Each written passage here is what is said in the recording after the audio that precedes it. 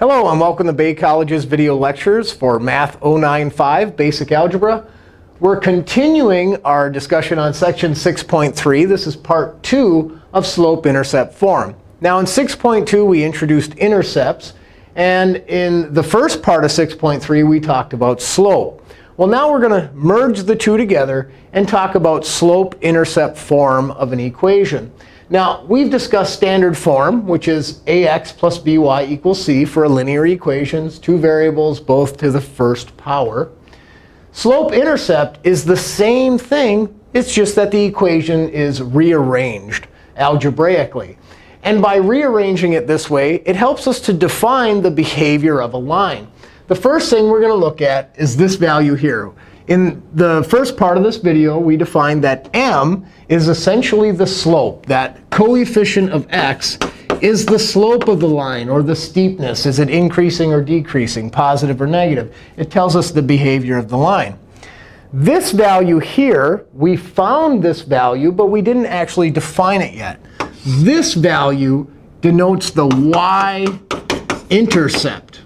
So when we say slope-intercept, we're specifically talking about the y-intercept, not just any intercept. So slope-intercept form of an equation tells us the slope and the y-intercept. Well, how does it tell us the y-intercept? Well, if we think about it, to find a y-intercept, x is always 0. Well, if I plug 0 into this equation, 0 times anything is 0. 0 plus anything is that value, y equals b. So when x is 0, the y-intercept is the value b, 0b. And we can see that value in this equation. So by being able to put an equation in this form, it can tell us some information immediately by just looking at it. I will know the slope, and I will know when x is 0, y is this value. So I will know at least one point, 0 and that value, the y-intercept. So let's look at the example that we looked at in the first part of this video. We had y equals negative 1/2 x plus 1. And we graphed it by finding its intercepts and its slope. And if we noticed, the slope was this coefficient. Y equals m, which was our slope, as the coefficient of x. And then we have this one value. Well, that one, if we recall, when we found the y-intercept, we found 0, 1 to be our y-intercept. Y-intercept of 0, 1. So our b value is 1. So we can see how this is in that form. So if I look at this equation, I can say, oh, well, the slope is negative 1/2. It's going to decrease at a rate of 1/2. And it's going to cross the y-axis at the value of positive 1. And we can see that's the behavior of the graph without even graphing it. Now, let's actually look at an example. This one here, we have 2x minus 3y equals 6. This one is in standard form. But we want it in slope-intercept form so we can see the information or the behavior of the line before we graph it. And then we'll actually go ahead and graph it. Well, if we think about slope-intercept form, y equals mx plus b, essentially what this equation is solving it for y. Y equals these values. So I can take any equation in standard form and put it in the slope-intercept form by simply solving for y. Well, to solve for y, I have to get this variable out from this side of the equation to the other. So what I'm going to do is I'm going to subtract 2x from both sides. What I do to one side, I do to the other.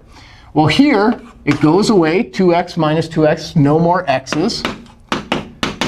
And negative 2x and 6, well, they're not like terms, so I can't combine them. So I'm just going to put the x1 first and the constant second. Now, because this is negative, it's negative 2x, and that was a positive 6, so I just wrote plus 6.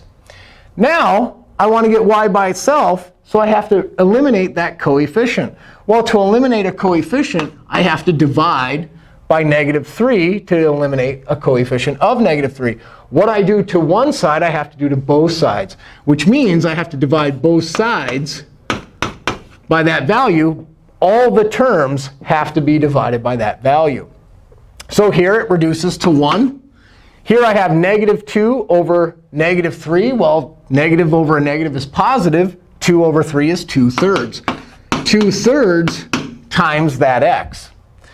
Now I have 6 over negative 3. Well, a positive over a negative is a negative. 6 divided by 3 is 2. Now if we look at this, it is now in slope-intercept form. Y equals mx plus b. So I can determine information right now. I know that the slope is 2/3. And I know the y-intercept, which is an ordered pair. When x is 0, y is negative 2. The b value, this sign belongs to that value, so it's negative 2. With this information, I can graph it without even having to find any other point. I don't need to build a t-table of values. I can actually use these two items to graph a linear equation. So the first thing I'm going to do is I'm going to graph this ordered pair. This point, my y-intercept. When x is 0, y is negative 2. So that's the value, 0, negative 2. So I'm just going to label it on the graph. Now I can use the slope, because I know the slope is the average rate of change between any 2 points of this line.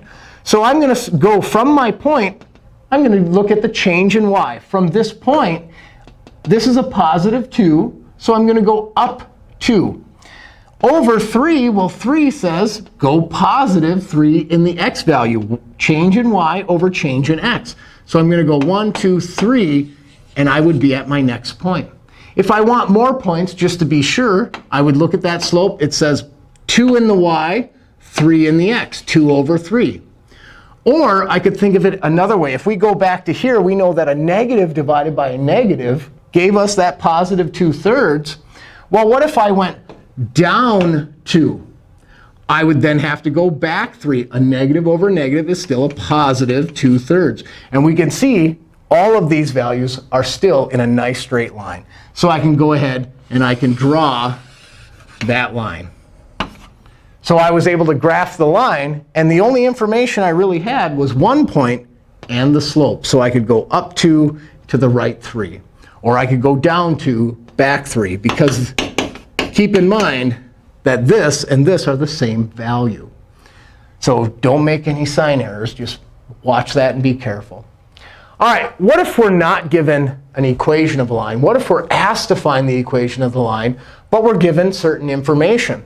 Well, here it tells me the y-intercept is 0, 5. When x is 0, y is 5. That is the definition of a y-intercept. And the slope is negative 1/3. We have a slope of negative 1/3. So if I'm going to write this equation, I have all the information I need to put it into slope-intercept form. I know the slope. So y equals mx plus b. Well, m is negative 1/3 as the coefficient of x. And b is a positive 5. I was able to write this in slope-intercept form with just given the slope and the y-intercept. This one here, I'm told the y-intercept is 0, negative 3, and m is 0. If you do not recognize this right away, you'll see it when you put it into slope-intercept form. And that's why slope-intercept is such a powerful tool. Y equals the slope as the coefficient of x plus b. Well, plus a negative is just subtraction, minus 3. So we have our slope and y-intercept. But if we simplify this, well, 0 times anything is 0. 0 minus 3 is just 3. This is the same thing as y equals negative 3. If you recall, this is a special kind of line. This one here is a horizontal line. Y is a constant. It never changes. So if I wanted to graph that, I know I'm going to draw a horizontal line that passes through negative 3. It's going to cross that y-axis at negative 3. That's why it's the y-intercept. All right, what about this here? It says undefined slope, and I'm going to underline that. Undefined slope. Well, that means it's not increasing, nor is it decreasing. It's actually doing both at the same time. It doesn't make sense. That's why we call it undefined. Well, we're not given a y-intercept. We're given an x-intercept. Well, an undefined slope means we're dividing by 0. And the denominator is our change in x. The change in x is 0. So if our change in x is 0, x equals a constant value. X never changes. Well, how do I know what that x value is? How can I write the equation of this line? Even though it's not going to be in slope-intercept form, I can still write its equation. This is the only type of line that does not work in this equation because there is no y value. It doesn't depend on y. But how do I determine the x value? Well, I was given a point, and if x never changes, whatever the x value is, it will never change. This is the equation of a vertical line. All right, let's look at one more example that we might run into, and then we'll look into an application. What if we're given the graph of a line and asked to find the equation of a line in slope-intercept form? So the first thing, I want to find the slope, that coefficient of x. Well, what I'd like to do is determine what 2 points can I determine off of this graph. Well, I can see it passes through this point where the two lines intersect. And if I follow this down, well, it's close there, but it doesn't actually cross. But I see, oh, OK, it crosses right here. So now I can determine that slope. Well, how do I get from this point to this point? What's my average rate of change? I go down 1, 2, 3, 4, 5. And I go over 1, 2. Down 5, over 2. That is my change in y. I had to go down 5. And my change in x was 2 to the right, -5 over 2. I just determined the slope by choosing 2 points on the graph. Now, how do I finish it? Well, I have to find the y-intercept. And just by chance, my y-intercept is where it crosses. This is one of the points I chose. Well, what is that point? When x is 0, 1, 2, 3, 4. So we can choose. Well, it's not choosing. It's already chosen for us. The value at which it crosses the y-axis is the b value. We're above the x-axis 4 spots, +4. So we were able to determine that from the graph. Our change in y over our change in x, that's our slope. And then our y-intercept. And that's how we write it in slope-intercept form using the graph. All right, so where do we see applications of linear equations in slope and intercepts? Well, the slope is something that we use on a regular basis.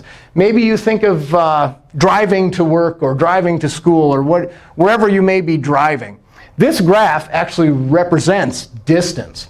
If we recall when we worked in Chapter 5, application problems, distance equals rate times time, or rate equals distance over time, and slope is an average rate of change, miles per hour. Well, that describes a rate. Miles over hours is miles per hour. And we can see that's what this graph actually describes, an average rate. So as an example, let's say I'm at a friend's house, and I leave his house, and I have to go to the gas station. So I was driving and covering some miles over some time. So I can figure out what my average rate of change was, what my average speed was after I left my friend's house. But I had to stop at the gas station. Well, while I'm gassing up, notice the miles isn't changing. It's not increasing or decreasing. My distance, miles, is remaining constant during time. While I'm at the pump, I'm gassing up. I'm not actually moving. So my rate is constant at 0. And then we can look here. Well, maybe I get in my car and I leave the gas station and I drive to my destination. So we can see I could determine my average rate of speed or my average rate by miles over hours in a graphic form here, and just understanding what slope is.